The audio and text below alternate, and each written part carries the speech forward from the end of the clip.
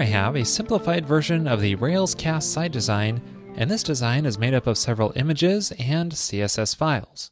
And inside this project, these files are managed using the asset pipeline, as you can see here.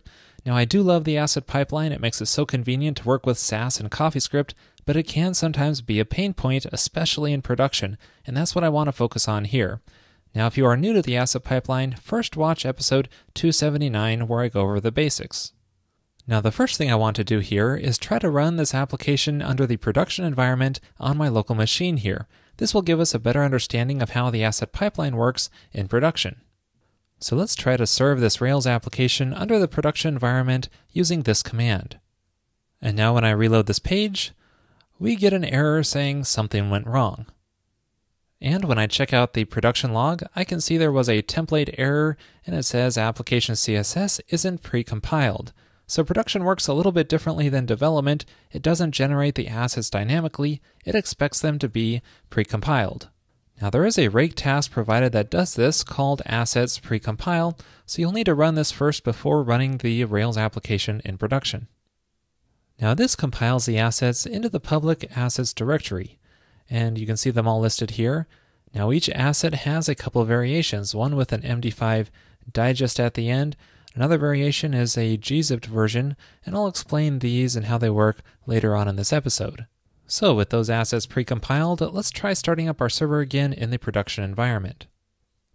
And try reloading this page again, and we no longer get that 500 error, but the page doesn't look correct. It looks like the assets are not loading properly. And when we check out the log again, this time we get a routing error saying no route matches a path to an asset. So it looks like our Rails application is trying to process that asset path instead of serving up the static file that was pre-compiled. So this is another important distinction between development and production.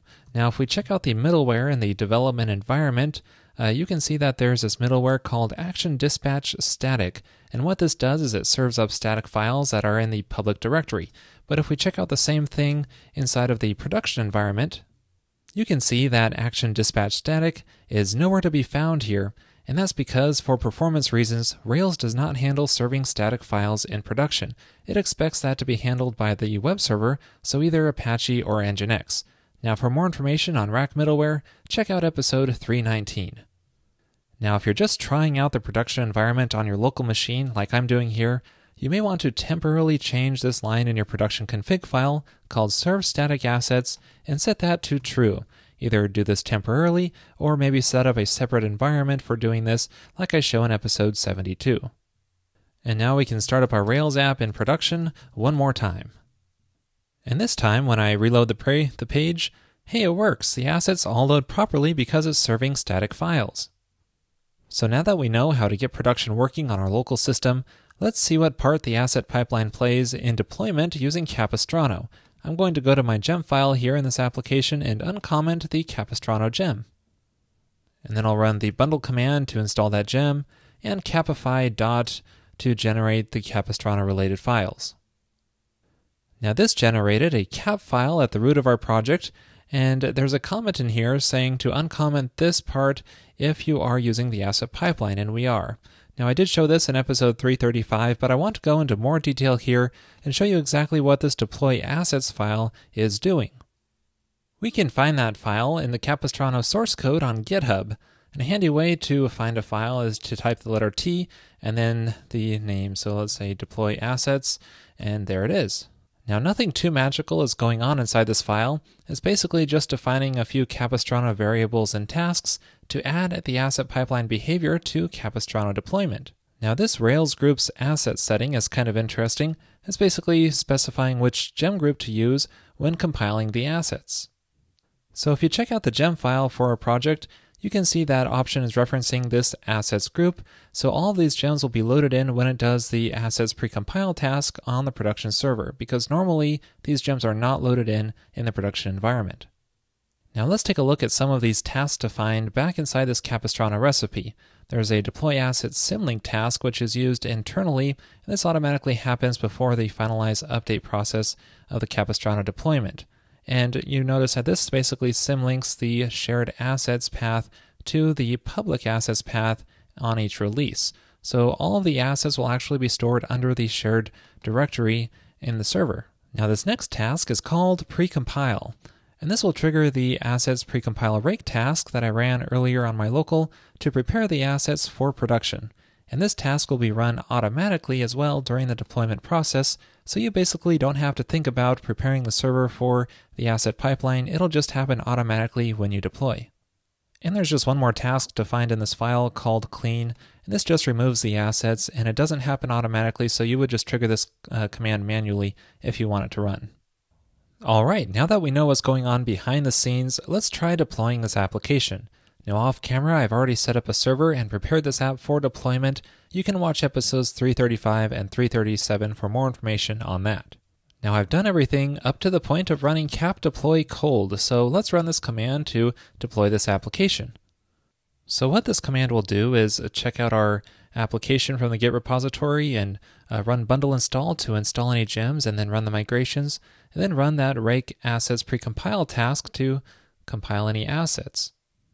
And it looks like we got a failure here. It says it failed to run the assets precompile task, and if we look up here, we can see the error message, could not find a JavaScript runtime.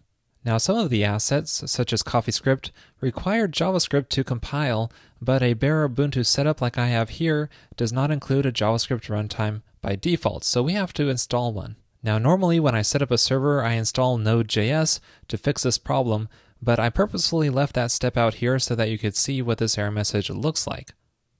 Now I do recommend installing Node.js on the server like I show in episode 335, but if that isn't an option, another way to solve this is to add this gem called the Ruby Racer. So we can just uncomment it here in the gem file, and then run the bundle command to install it. And then I'll commit that to our Git repository saying adding the Ruby Racer, and then push this up to GitHub. So now we can try running cap deploy cold again and see if it works this time. And I don't see any failures, so looks like it worked. Yay! Let's check it out in the browser. So I'll try pointing our browser to our VPS IP address, and it works. All of our assets are being loaded properly. Now if we check out the network activity for this page, we can see all of the requests to the assets that were made. And notice each of these assets has the digest at the end of the file name. So this is a unique fingerprint based off of the contents of this file, which means if the file itself changes, the name will change as well. So we can cache this file like crazy. Now here's what my Nginx server configuration looks like, and I want you to focus on this section right here, which applies to everything under the assets directory. One option that's specified here is expires, and that's set to max, which basically means to hold on to its HTTP cache of this file as long as possible. And you can see that if you check out the headers for one of these asset requests, you can see that the max age is set to a very high number, so this will stick around as a cache inside of the browser. Now this makes the site feel very fast when all these assets are served through the browser's cache, but this wouldn't be possible without the digest in the name like this, because then the browser wouldn't know when the file changed, so it wouldn't know when to update the cache. Here the file name itself will change, so of course it will fetch the file from the server. Now if you want more information on HTTP caching, check out episode 321. Now one side effect of that digest behavior is that you must always use helper methods when referencing an asset. For example, use image tag to add an image instead of a static path. And in your SAS files, you can use this image URL function to reference an image, and that will add the digest properly to it. Now not only does the asset pipeline help with caching, it also tries to make the content of the asset as small as possible. You can see this JavaScript here is minimized to reduce the file size. In addition to this, a version is generated using gzip compression, and we take advantage of this inside of our Nginx config by setting gzip static to on. So this means Nginx will look for a gzipped version and send that to the user where applicable. Now if you're ever unsure if gzip is working, check out this HTTP compression test, which I'll link to in the show notes. All you have to do is pass in the URL to an asset and click test. And this here says it is gzipped, and it tells us our data savings here as well. Awesome. I hope this gives you a better understanding of why the asset pipeline works the way it does. It may seem like it's jumping through a lot of hoops here, but if it's a better and faster experience for the user, it's all worth it. Now the default asset pipeline behavior is quite nice, and I recommend trying to stick to that if you can.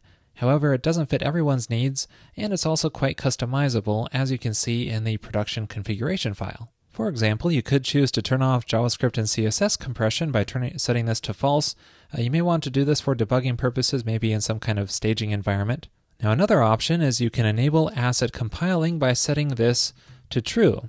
Now, you may want to do this if you don't want to pre-compile the assets, but instead compile the assets on the fly as requests are made to them. Now, if you make this change, you'll also need to make a change inside of your application.rb file, because by default, the assets group gems will not be loaded in production. You'll need to comment out this line and uncomment this line if you want to do lazy compiled assets in production. Also, if you make this change, you'll probably want to comment out that load assets file in your cap file so that assets aren't precompiled when you deploy. So this compile option is useful if you don't want to precompile the assets, but I don't really recommend it. It's going to have to load all the asset-related gems in every Rails instance and compile them there. So this means it'll use up more memory, which can be avoided with a simple precompile. Now, if your issue with precompiling is that it's taking a long time for you, you may want to add this configuration option called initialize on precompile and set that to false. This basically means it will not load the entire Rails application when it's doing a simple precompile, but this won't work in some cases, such as on a Heroku deploy. And finally, there's an option to turn the digest feature off if you don't want that added to the end of each file name. Now, just be aware that if you do remove the digest, you should also remove the expires max setting in your web server so that it doesn't stick around in the HTTP cache, so you lose those caching benefits without the digest. Now, while I'm here inside of the production configuration file, I also want to mention that you should uncomment the send file header option for the web server that you're using, in my case, Nginx. So this way, if the Rails app does send a file back, it will use the web server. Now, there's one more asset pipeline variation that I want to talk about, and this has to do with the Capistrano precompile task that I showed you earlier.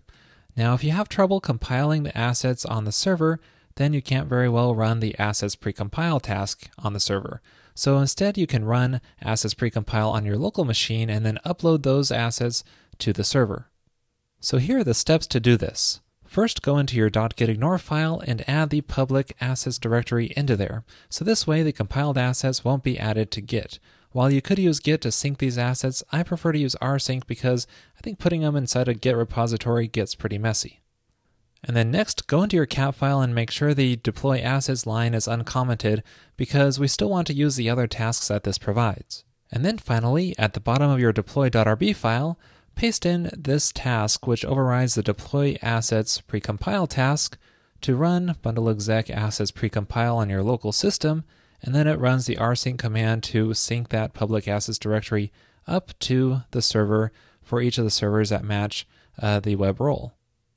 So with those settings in place, now when we run cap deploy, it's going to compile the assets on our local machine and then rsync those up to the server.